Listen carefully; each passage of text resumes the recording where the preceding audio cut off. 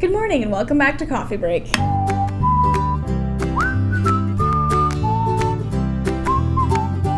Welcome to our next installment of Social Media 101. Today we're going to be talking about Twitter. But before we get into that, we wanted to say thank you to everyone who commented on our Facebook edition. You guys raised a lot of really great points. And we actually wanted to address a question that a few viewers had, which is, does social media actually sell books? Short answer, no. Let's just leave it at that. Let's just leave it at the short answer. No, because, well, marketing and sales are totally different things. Marketing doesn't directly sell the books, but you can't sell your book if people don't know it exists, which is why marketing is helpful. And social media is a really effective way of marketing your book. Way. Yes, it's inexpensive. But it's an effective way because you can directly connect with your fans. You know, it's not like, oh, I saw an advertisement of your book. They're actually hearing directly from you. You're promoting the book, and you're supplementing the marketing that your publisher will be doing for the book. This is just additional marketing, icing on the cake. So it really is helpful. Let's talk about Twitter.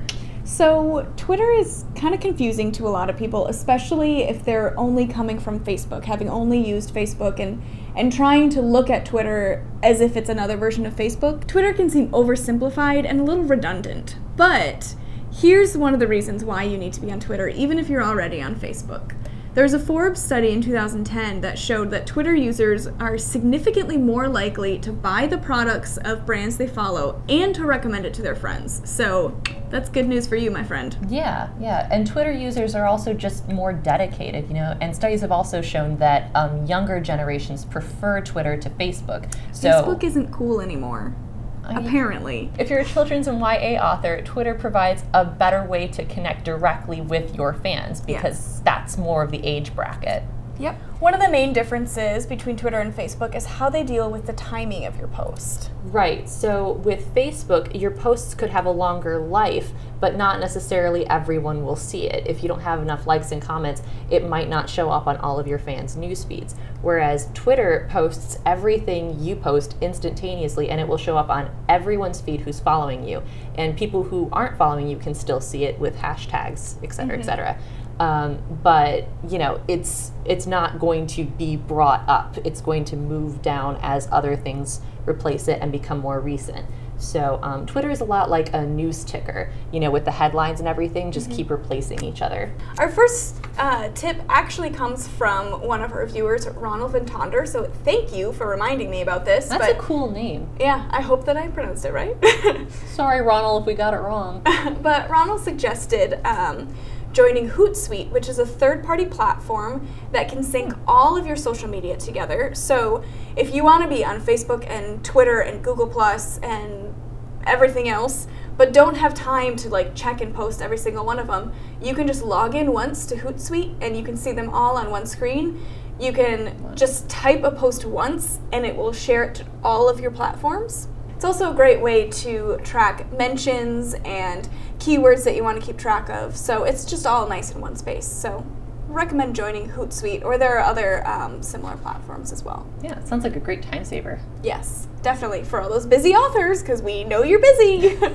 Something that makes Twitter unique is that each post has to be limited to 140 characters. Yep.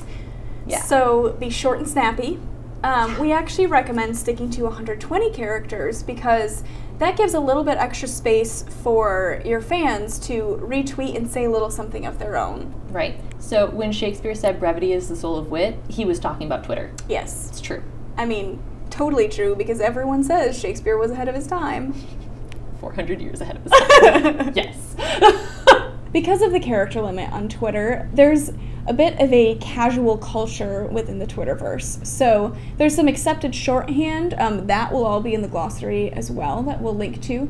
And you kind of have to decide how casual you want to be. What fits your personality? There are some things that we use on our professional accounts that are shorthand that is accepted, and they're like shorter words, but we've decided not to take the leap into using numerals for words. I mean, personally, we find that annoying. It doesn't seem quite as professional. So you kind of figure out where your line is. If you're okay using numerals, go ahead. Yeah. Me personally, I hate IMO.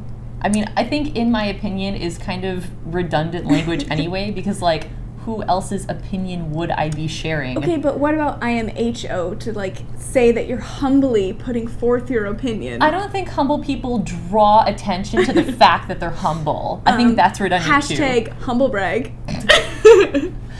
Oh, hashtags. Speaking of hashtags. Hashtags Hashtags are really useful for getting your tweets noticed by people who don't necessarily follow you, but they may be following topics that you're interested in, like Kid Lit or YA novels, or just other fun things. You can look at the trending topics and speak in on one of those. Yeah, but use them with caution, because Yes. the road to hell is paved with overused hashtags. Yes. I would say no more than 2 hashtags per tweet, and you certainly don't need to use them in every tweet. Hashtag that's annoying.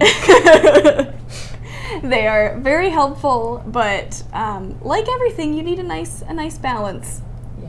So we know that Twitter can be kind of confusing if you're just getting started, but the best way to learn it is just to dive right in. So we encourage you to join and start following people and reading tweets and just get a feel for the culture of the Twitterverse. Yeah.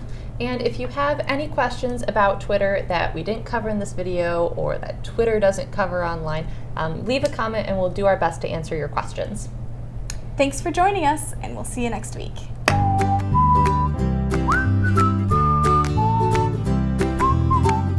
Welcome back to Coffee Break.